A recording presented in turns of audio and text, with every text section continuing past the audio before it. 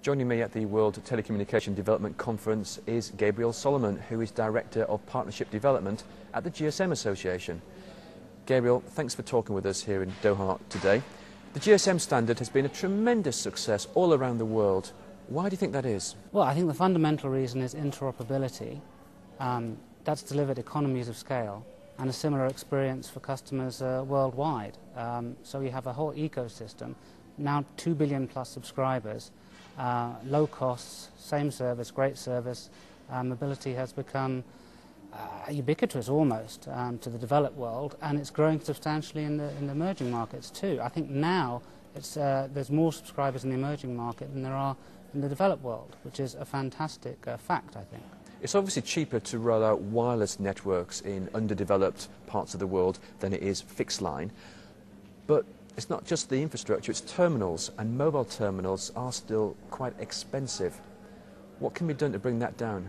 It is certainly a contributing factor to the total cost of ownership. The GSMA has worked, as you know, on the Emerging Market Handset Programme that has reduced the cost of handsets ex-factory from around $80 to $30 today.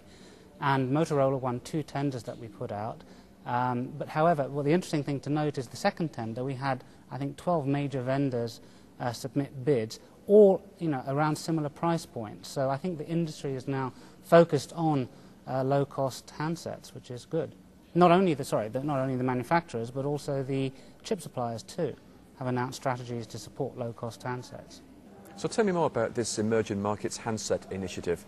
When did it start and what's the progress? Certainly. This was done, when was it done? About 12 months ago it started in earnest, basically because the GSMA, I don't want to say we take all the credit, but we certainly identified one of the single most largest barriers to entry as being the handset cost. So we decided to work on that. We thought that we would get away with antitrust issues because it was focusing on bridging the digital divide and providing services to people who otherwise couldn't afford them. And to date, I believe, there are confirmed orders for more than 12 million handsets, which is beating the actual expectations in the tender. But it's not just the price of handsets that's a prohibitive factor, is it?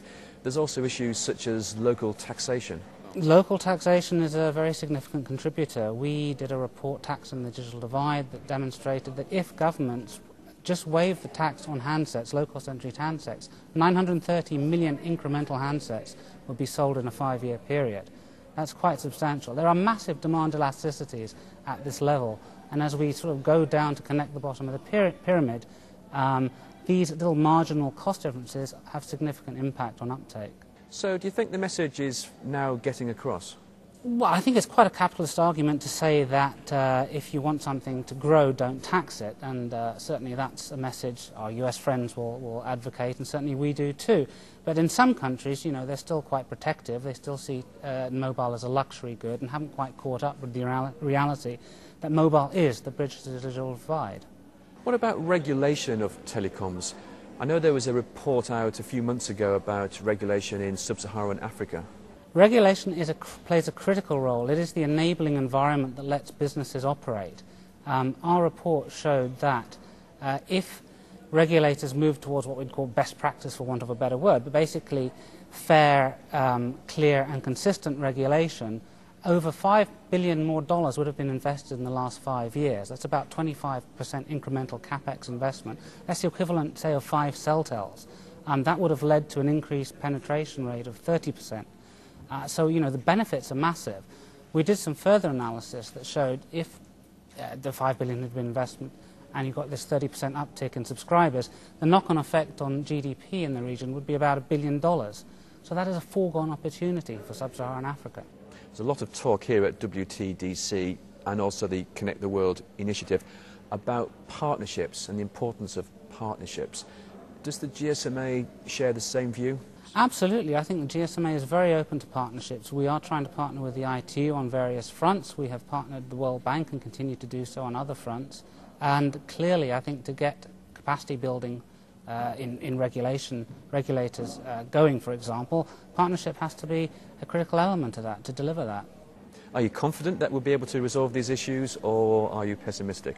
I feel very confident, very bullish that mobile will deliver, as it has done for the last decade or so, sustainable, low-cost, solutions.